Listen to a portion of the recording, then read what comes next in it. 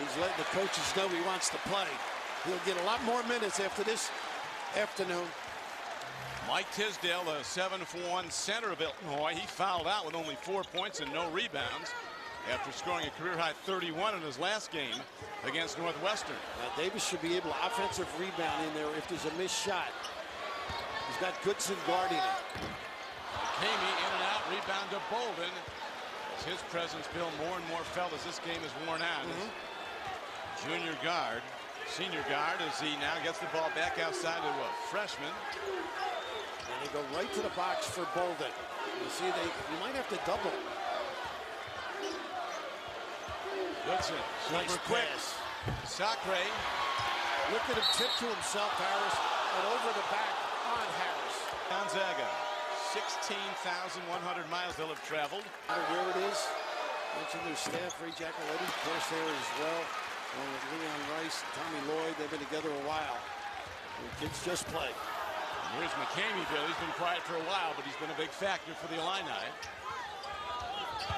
They got the mismatch, Bolden and Davis. And Bolden is stronger. We're in overtime. Richardson, a freshman, launches. Look at that. Harris get up. Took back. Rebound. Got to push off Gray, and he was fouled. And I think Gray pushed off. In the 70s. The best player in Illinois last season. One of those guys that makes plays, 7 assists, second to the NCAA. Should be a heck of a game. And we got one here. We do indeed, and the Illini have taken back the lead by 1 in overtime. Same set, cross screen on the baseline to a double. Here it comes again.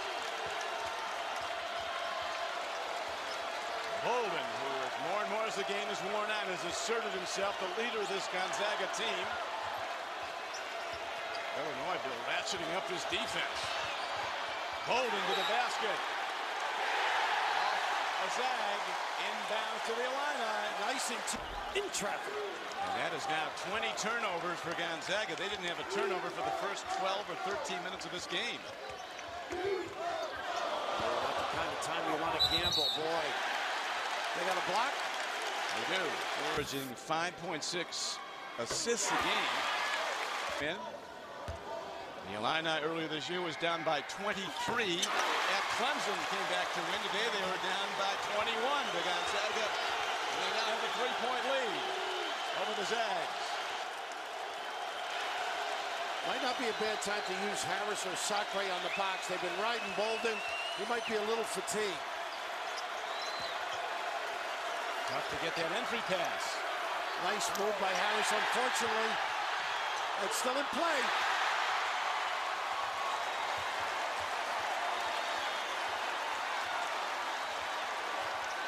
We're at the United Center in Chicago. A fantastic game between Gonzaga and the Illinois Fighting Illini with the ball, leading Gonzaga by 3 in overtime. 2:25 to play in overtime. The first overtime, there could be more. Right now, Keller's been doing a great job. He's on the floor to using a ball screen, and they got a mismatch with Keller. He can make this. Look at this kid come up and stay. He's just been all over the floor. What? A major collision, but no harm, no foul. The 2 guys are on the deck. Everything goes. It's a Blackhawk game, right? Is it what? The Blackhawks. All game long, a factor. Let's see, they go 2-3, the danger rebounding, but they're going to force a deep shot.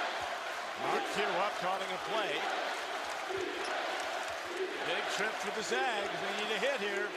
Down by 3 in overtime. Bolden. Broken a beauty. How about that kick out? It's confidence of Sacre to make that look. Some fine work by the Zags, and they've tied the game in overtime with 1.5 minutes to go. I'm just thinking, Bill, we might have 2 of these. Yeah, that's all right with me. Great town to be in. Down screen, and let's see if Drew Jordan gets. 19,000 plus, standing room only at the United Center, in and out. And the Zags come down with a rebound, looking to take the lead. In a tie game, 1:05 to play in OT. Straight man.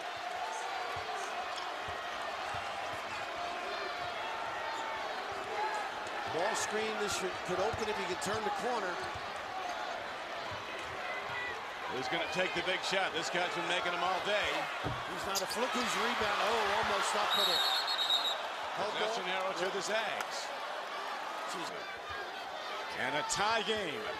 The Zags ready to inbound the ball, and it's not easy against this Illinois defense. As Bolden almost looked like he's trying to call timeout. He changed his mind and kind of freed himself.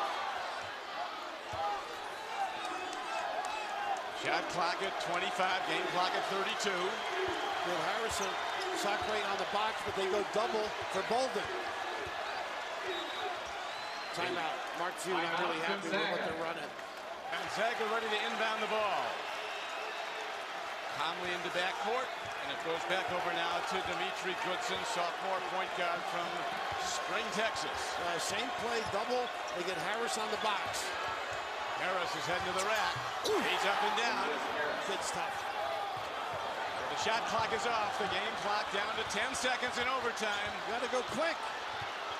See if you can offensive rebound. McCamey, a hope. It's off.